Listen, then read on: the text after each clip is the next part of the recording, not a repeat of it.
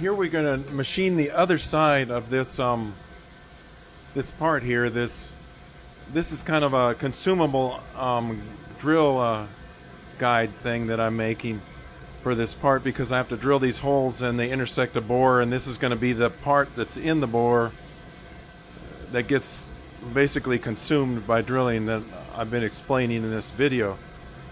But anyway, the machine at the end of the program, it comes up into this position, and it positions, as you saw earlier in the video, this slot that I have machining the part so I can orient the part. And so this is kind of sort of interesting the way this setup works. That I milled this slot in here intentionally so that I could use it for an alignment feature to mill the other slot in the part. See, the finished part looks like this, where it has this kind of a key slot or whatever you call it on both sides, and they need to be more or less oriented in the same position on both ends of the part. Well, if you didn't have something to go by when you put it in the chuck this way, there would be no way to indicate back here, or it would be very difficult if you could do it at all. And so I just milled this feature in the part which doesn't interfere with the function of the part. So how do I do this actual setup to align to the next part? I've already finished this part. So I take this out of the chuck here and sort of get a new part ready to go in there. Which this one doesn't have this machined on this side, so I just stick it in here and bring the chuck almost closed onto it, but so where I can still move it in the jaws or rotate it. And then I'm going to jog. I position the machine intentionally with the C axis at 90 degrees, because the 0 point is actually 90 degrees this way, rotates back. So I positioned it with the C at 90 degrees, and I brought this tool with this gauge pin that fits my slot up here on Y0 and up close to the part at the end of the program, so that I could just jog it up here.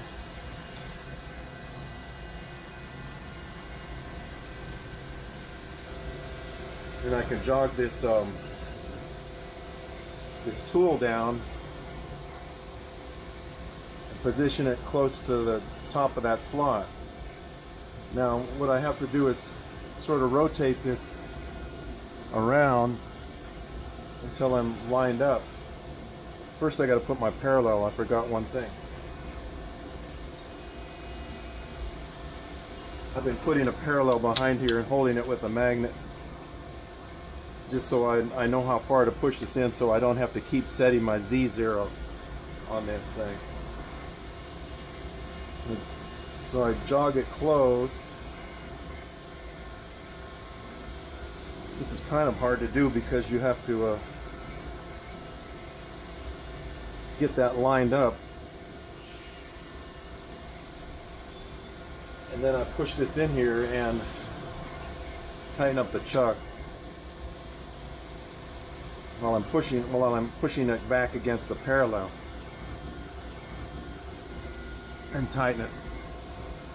You can't see probably, but I'm actually putting the chuck wrench down here because I can't fit it in between the spindle up here of the spindle face. So I move back a little bit. This spindle face is too close here to put it in here, so I'm putting it here. It's a little bit awkward, but I don't have to tighten too tight on there. And then of course don't forget to pull the parallel out. So now that's lined up with my my Y0 this way. Y is this way on this machine. And then when I jog this up out of the way now, and out of the part, now I'm lined up this way, and I push the part back against the parallel so I can skim the face with a turning tool and mill my slot. It'll rotate the 90 degrees over this way, and I can mill the slot in the face of the part. Okay, let's see if I can explain what I'm trying to do here. The part you're seeing me machine is this end piece to this, I'll call it this sacrificial drill fixture, I guess you might call it, or I'll call it that. And what is this thing going to do exactly? On the part, let me see if I can unhide the part here real quickly. The part here has this hole drilled up in it, but they also have these holes that are drilled so they intersect the bore. So let's cut a section. Let me turn off the fixture and you can see these holes right here.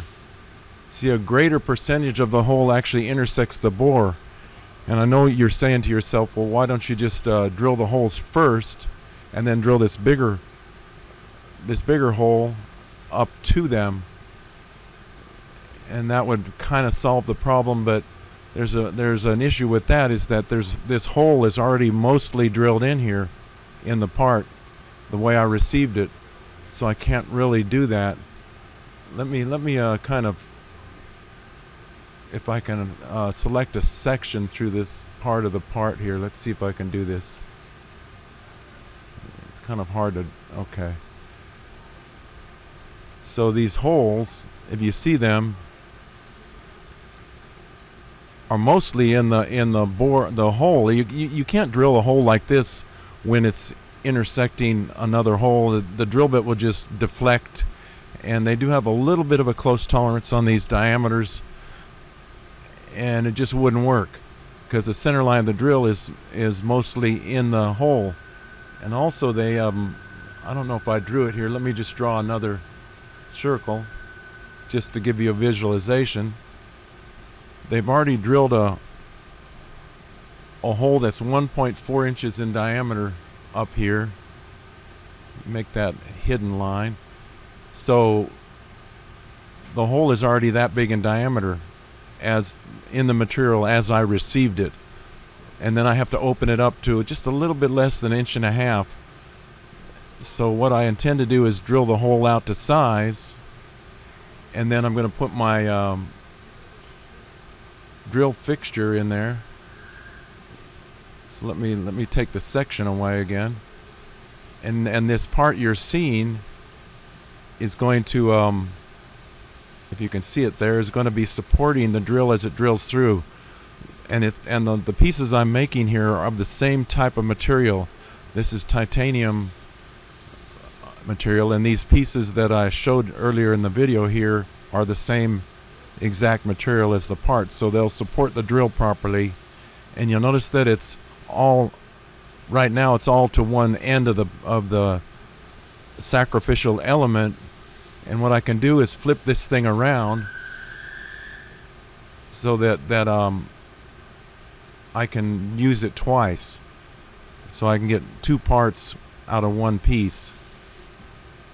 So the whole fixture looks like this. There's a piece of steel rod that supports this piece up in the bore. Now that I've turned the OD of this so it'll have about 4 thousandths clearance on the ID of that hole, so I can get it in and out of there, because there's going to be, you know, a little bit of burrs and stuff after you drill the holes, so I don't want to have trouble. And also I made this, unfortunately I didn't make video of making these 2 parts, but I'll show them to you in the video here, but the finished parts. I've also tapped a hole in the end of this piece so that I can put a slide hammer on this if I have to extract it out of the hole.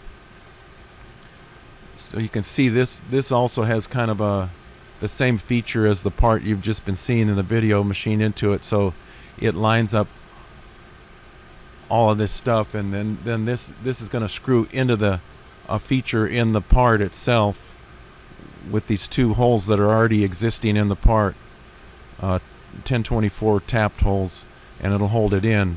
These holes here are just for some 1/4-20 screws that I haven't drawn that hold the whole thing together, which I'll show you in a second here. So that's what this is all about. And like I said, the only way to really practically do this, if I turn the part back on here, is to support this drill as it goes down through the side of this hole on each side, these two drilled holes. Otherwise you could never do this. And because this 1.4 diameter is already drilled up to around about this depth up here, I still have to finish the end of this radius on here, but there's just no way you could drill those holes in there, no practical way to do it. So I got to sacrifice this little piece on every part.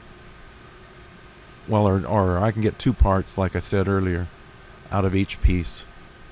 And here's the fixture, and these are the 2 parts, like I said in the CAD model, that I didn't really record any video making them, but you can see basically what they are. This is just a piece of 1.25 drill rod.